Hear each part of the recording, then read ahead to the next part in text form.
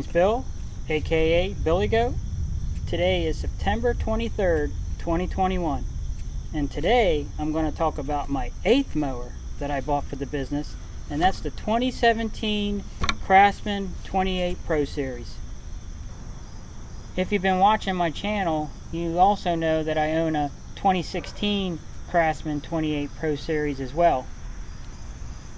The reason I wanted to get a second mower like this was the 2016 was such a great mower, and I used it as my primary push mower in 2016, and when 2017 came around, I definitely wanted a backup mower for that mower, and so I went to Sears and purchased this mower.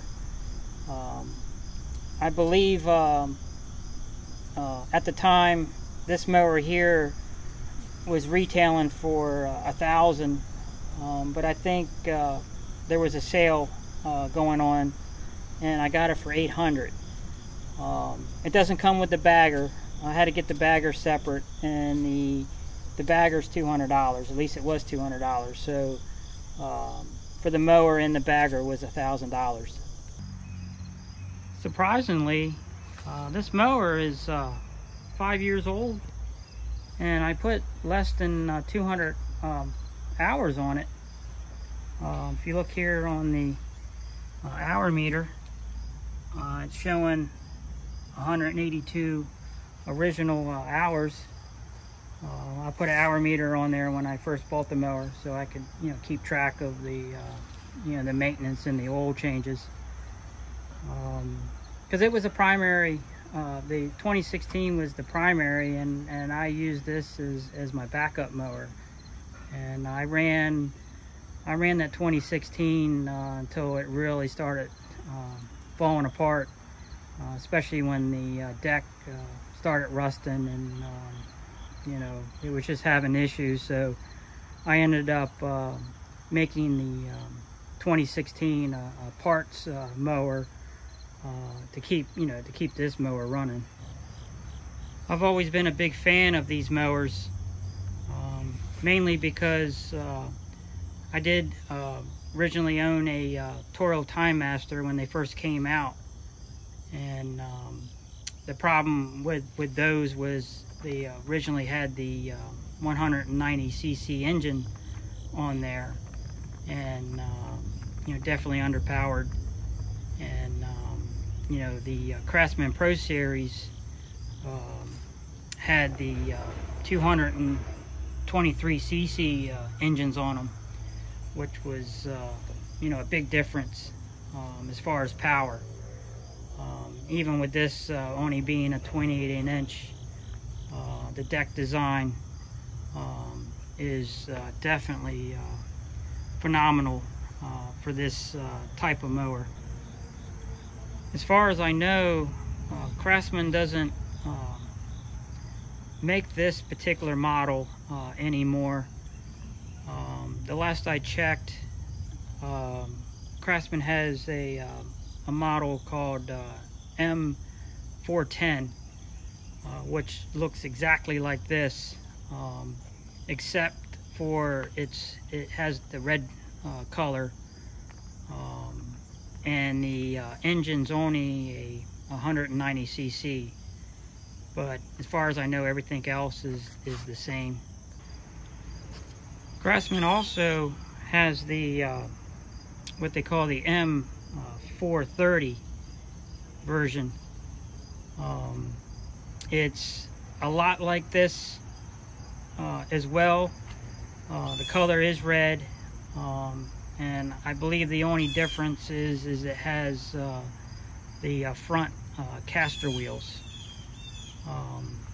I'm not a big fan of the caster wheels for a push mower, and also what I don't like about the model they have with the casters is that if you go to adjust the height, you would have to adjust the rear using this lever, and then on the front wheel casters you would have to adjust each side. So you would have to make 3 adjustments just to lower, or raise the deck. This particular model is great because it uses one lever that adjusts, both the front and the rear of the mower, so you can quickly, make your adjustments, depending on what property you're on.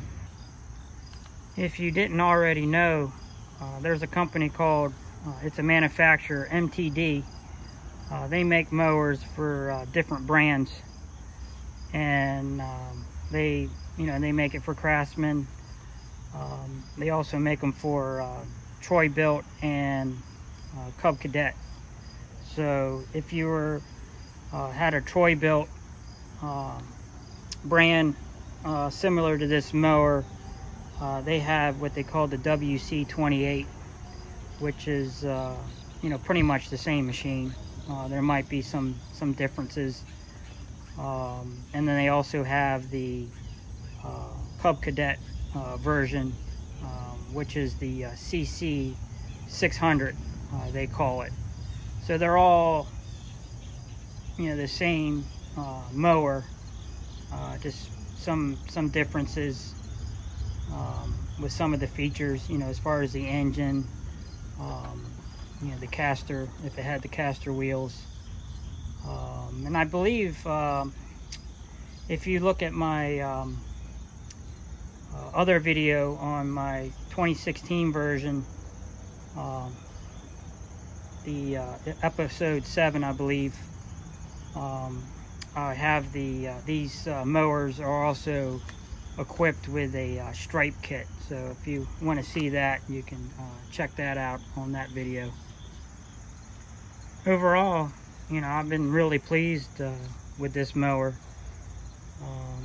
My only dislike is I'm not a fan of a tube for the bagging capability. And the reason why is when you get into tall grass or wet grass, it will have a tendency to clog on you, and that can be a little irritating when you're trying to bag. For this mower, I prefer to use what they call high lift blades. And with high lift blades, if you notice here, high lifts have a tail on there, which the angle, the more pitch it has, you can throw the grass clippings further. And when definitely when you're running a mower with a tube that goes into the bagger, I recommend you running the high lifts versus the mulching blades. So that's why I never really used mulching blades on this, because I do like to bag when I need to, and I also when you discharge, if you notice the wide opening on this one, it'll definitely throw grass clippings 8+ feet away. And that's one of the reasons I believe why this with this deck design, that the deck rarely clogs. I'm sure if you haven't already noticed, you're probably wondering what this contraption here is on this mower. And if you guessed right, it's a electric controlled chute blocker. And no, it's not a standard feature on this mower. It's a design that I believe that I came up with. No, I didn't reinvent the wheel or anything like that. It was an idea that I was coming up with over the winter of 2017 going into 2018. I needed, you know, with this mower having the high lifts on there and able to shoot 8+ feet, I needed to be able to control the you know, the chute discharge. And I remember in 2016 when I had the other mower, you know, you would put these chute guards on here, and you know, it's okay, you know, but it's not shooting, it's shooting more out instead of up. And I needed something, you know, when you get into bigger yards, you know, you want to be able to shoot, you know, as far as you can. And you know, it became very irritating, you know, trying to use bungee cords, you know, to open up the flap and, you know, put this on and off, and, you know, you want it to bag, and, you know, it's just, you're just going back and forth. And, you know, I wanted something that, you know, I could easily open and close, you know, on demand, you know, when I was, you know, on properties where I needed to watch, you know, what I was discharging. You know, I didn't want to shoot, you know, grass into beds and, you know, up against houses, fence, you know, whatever.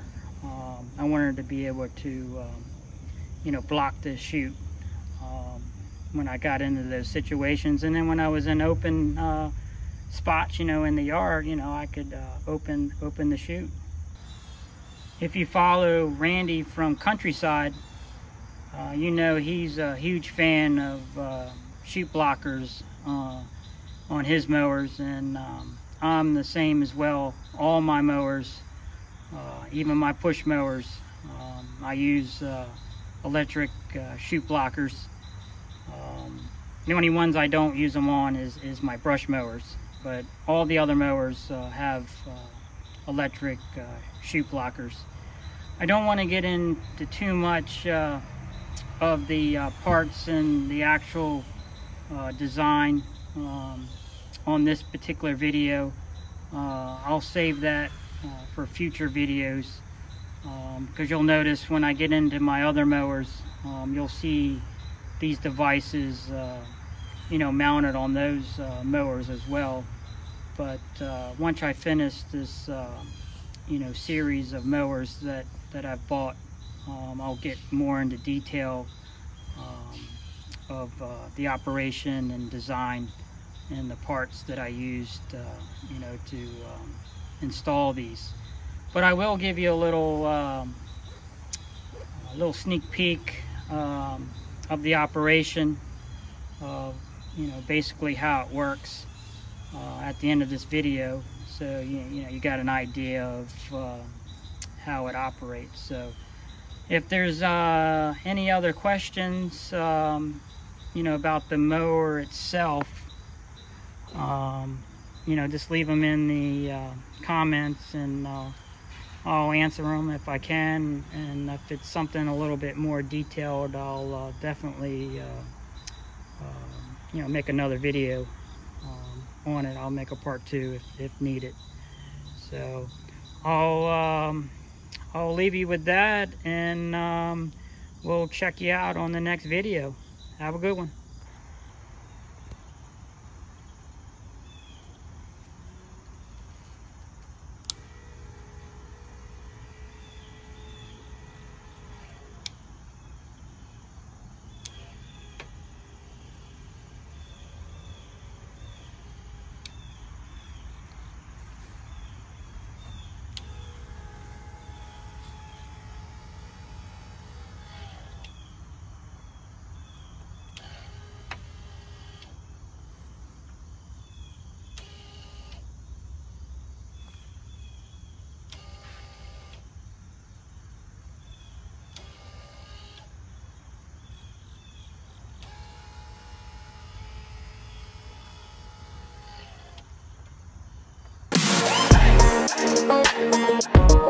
We'll be right back.